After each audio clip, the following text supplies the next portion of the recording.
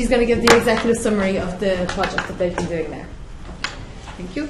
So, thanks to Anna and Pacom for a nice introduction, so I can go briefly through some things.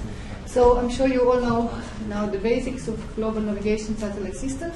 So, at present, they work like this. The user receives clock information from 4 satellites and also the orbital information about their orbital parameters.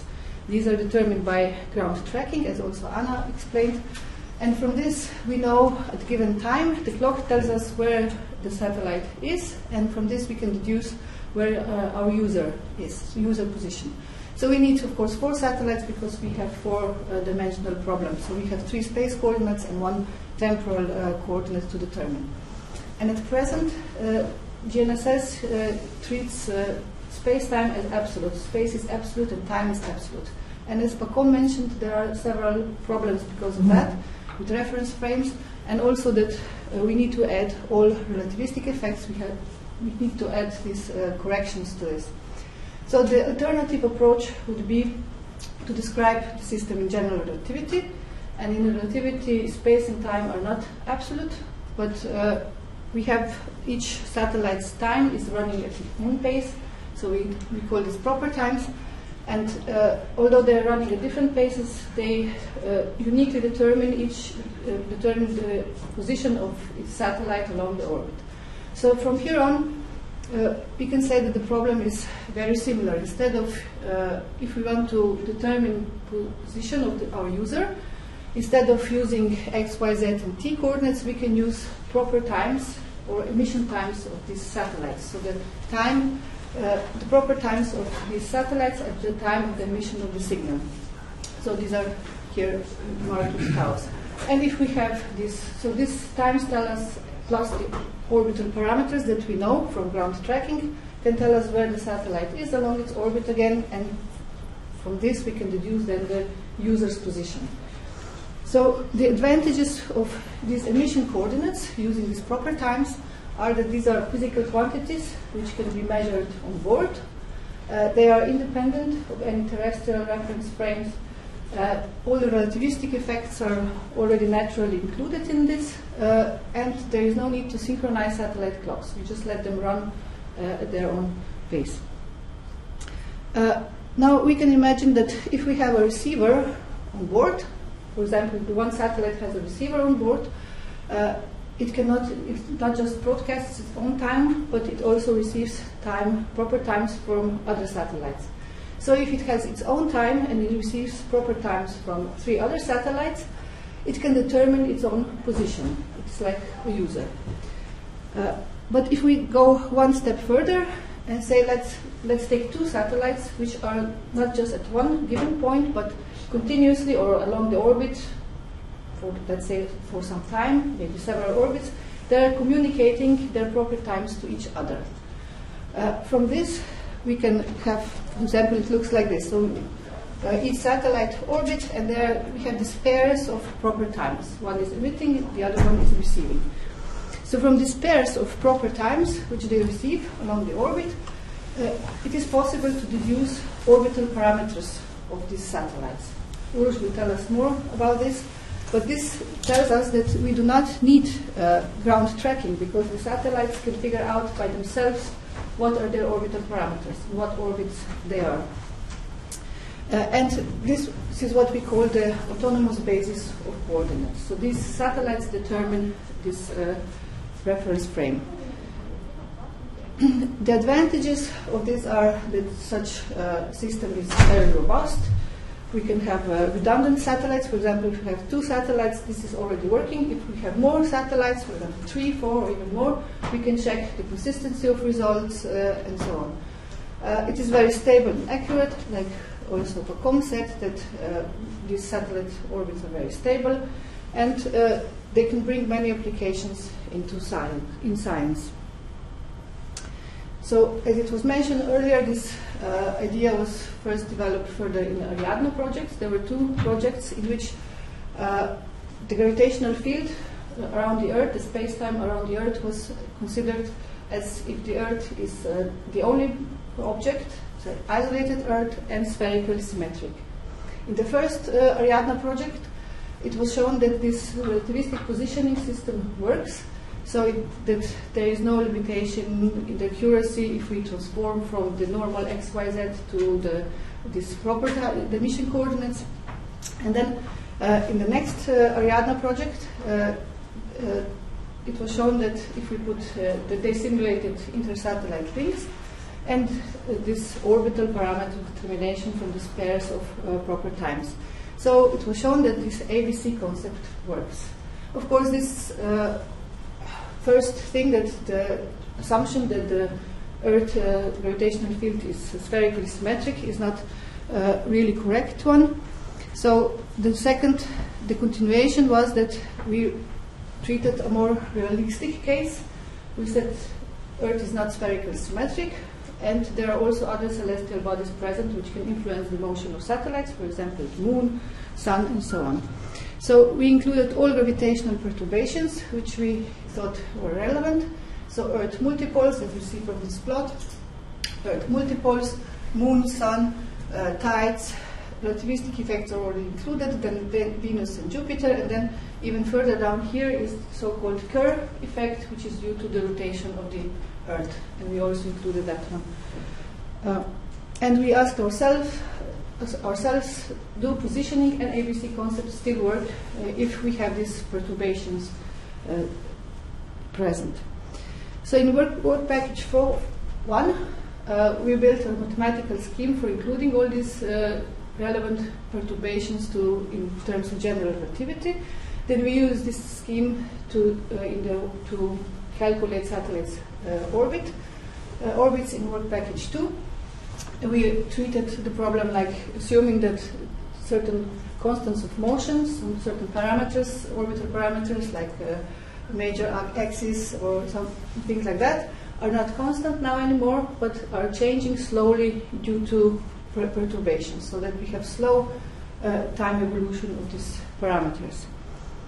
And then in work package 3, we first simulated if a user on the ground and see if the positioning still works. And we found that it works. We found that mathematically the relative accuracy in position and time that we can achieve are very high. These numbers are very extreme, one would say. They would mean that we can determine position of the user to the atom size, which is of course ridiculous. But of course these are theoretical limits. Of course there are other problems which may worsen this, but we just showed with this that there are no limitations in the numerical programs or the theoretical background. Then we simulated the ABC system, so we let the satellites communicate between each other, and we said that initially these satellites don't know their orbital parameters very accurately, and then we use these pairs. They are communicating, and using these pairs of proper times, we found that it was possible to refine the orbital parameters of both satellites to very low number, so the relative accuracy is 10 to the minus 22, which is again a very small number. So, but the basic idea is that we show that this works, so the orbital parameters can be very accurately determined. We also looked for if there are some degeneracies between the parameters, for example, or between one and the other satellite, and we found none degeneracies because we think this is due to due to gravitational perturbations. Our problem is now no longer spherically symmetric. And then in work package 4, we ask ourselves, similarly as Pacom was explaining, is it possible to measure now the gravitational field in the vicinity of the Earth and refine gravitational parameters? For example, is it possible to refine multipoles or measure tides or presence of the Moon and so on? We found that theoretically yes, because this action S, about which Uroš will tell us more in his presentation, has a very well defined minimum. So minimum is where the values are accurate. But we had some problems with high accuracy. Because of the high accuracy of our calculations, they became very slow, and we also had some problems with the finding proper minimization method to get us to find this minimum which is present.